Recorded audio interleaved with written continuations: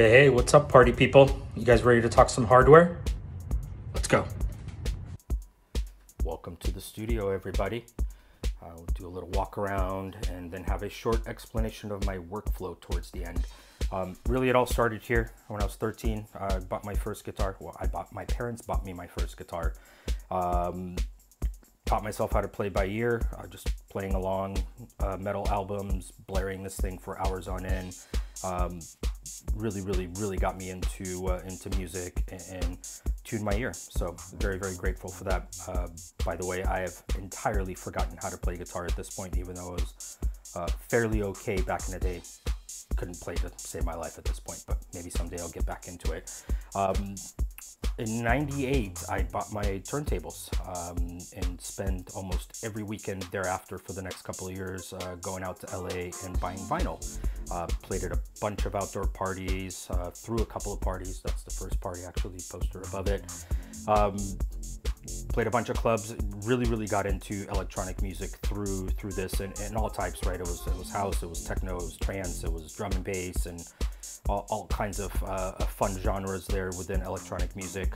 That in turn got me very interested into making music.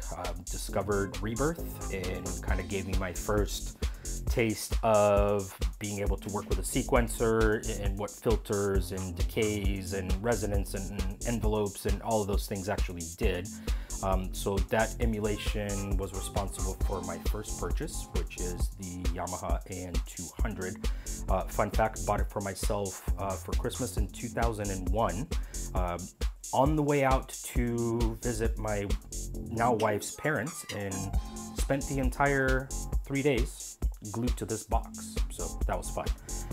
Wonderful box, still use it lots to this day. Love it. Above it, TD3, doesn't need much of an introduction. Everybody's got one, so it's like an asshole. Don't really use it because if I want an acid sound, this produces it much better for at least my liking. It's also the first synth that I built myself back in 2004 or 5. Fantastic little box, love it to pieces. Recently got this cheapo multi-effects pedal from Amazon that makes it sound even better.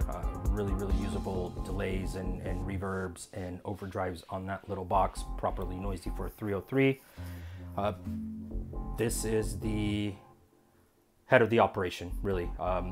This, along with Hardware Jams, is solely responsible for me actually starting to make music again. In contrast, this is the box that I at least tell myself was responsible for me not making music for the better part of a decade. But joke's on you, Emu, because I found the MPC one, and that has really kind of opened up my creative juices and gotten me into making music again. So love this little box. Korg Monologue, monster bass synth, and just lead line if you're looking for a good mono synth. Fantastic analog circuitry, really good filter, love it to pieces. That audio goes into the NTS1. Fun little box. The synth is okay, but the delays, as most of you know, the delays, reverbs, and the rest of the effects on here are fantastic. I do need to spend more time and dive into the synth and the additional oscillators that are available online and see if I can get some usable sounds out of here. I'm sure I can. Korg Volca FM, not much of an introduction needed there. Obviously, Mark's favorite line of products from Korg. Actually get some really good Reese's and stabs and basses for drum and bass out of this box. And of course, any typical 80s type of sound that you're looking for. This thing is a monster, especially for the price. Below that is the Novation drum station. Haven't used it in ages. As you see, it's not powered on. It's not even plugged in. I think it has a MIDI cable. Yep, that's it. And that's not going into anything. I ran out of inputs in my old mixer ages ago, so this thing got pulled out of the rotation, so some of the other synths can be plugged in. But that'll all change soon here, as you see in a second. Moving over to the blue stack of power. Korg MS2000R, really good poly synth, but an even better poly synth, the Cobalt 8M. Really powerful, wonderful sound shaping and creation capabilities, especially if you pair it with the app.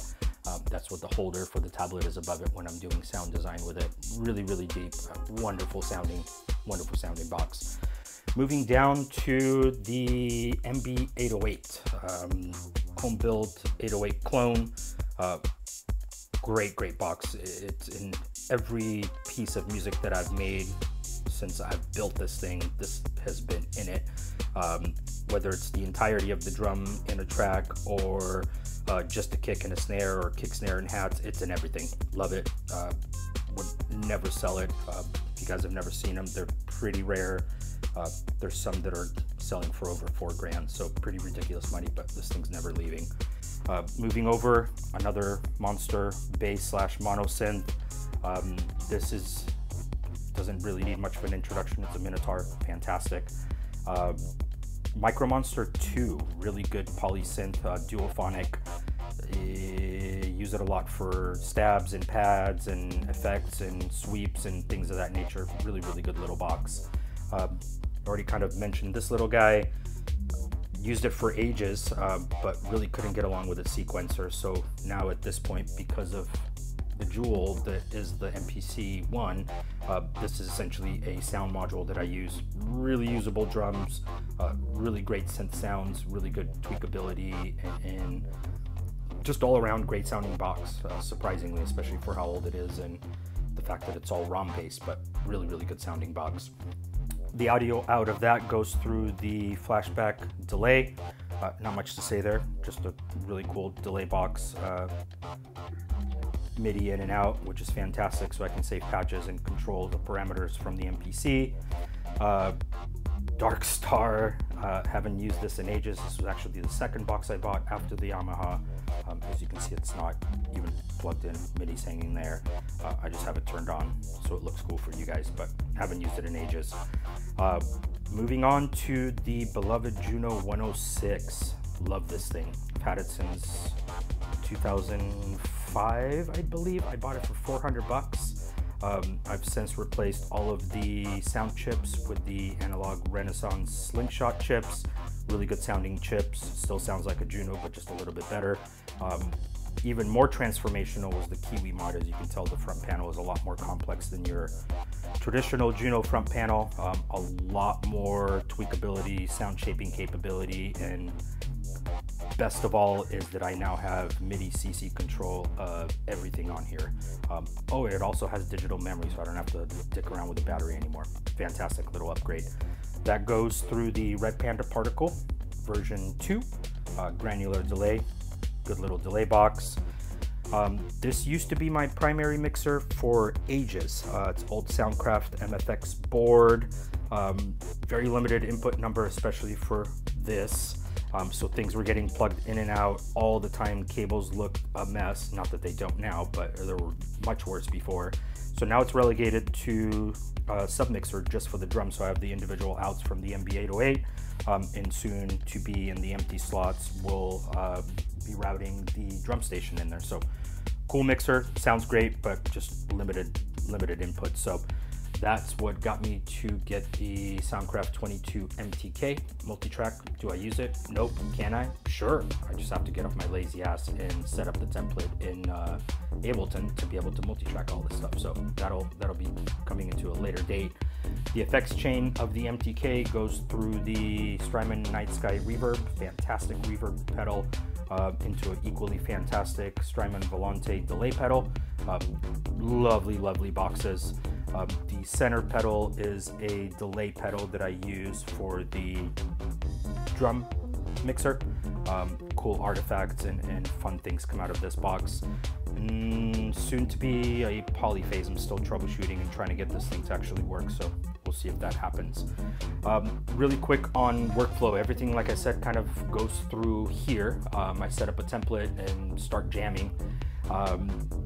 Most important thing about the way I make my music is the attention and time I spend on drums. Probably a little too much time, but I do it anyway. I layer the shit out of my kicks, snares, and hats. Try to get variations in sounds and placements, and a lot of tuning of bass drums to make sure that it doesn't fight with the bass but sounds good and punches through. So that's really where the vast majority of my time is spent when I construct a track or a set, is really trying to get down and meticulous with the drums. Another quick point is in regards to transitions when I'm doing longer sets. Typically, most of the stuff is sequenced from here. However, I do use the Yamaha sequencer as well to use the 16 steps on it. As limited as it is, it provides a really good template to create transitions, right? So bringing in synth lines, I will bring it in through the 16 steps here. Then I would essentially disengage this part or the sequencer on this box and then start playing that same synth line, but in a longer progression over 4 bars on here.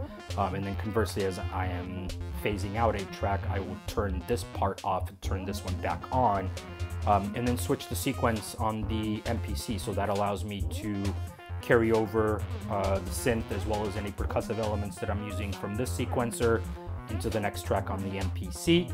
And then within the first 16 bars, 2 bars, I would disengage this and switch the program to the next track, and so on and so forth. So hope you guys enjoyed it. Thank you for spending some time here in the studio with me today.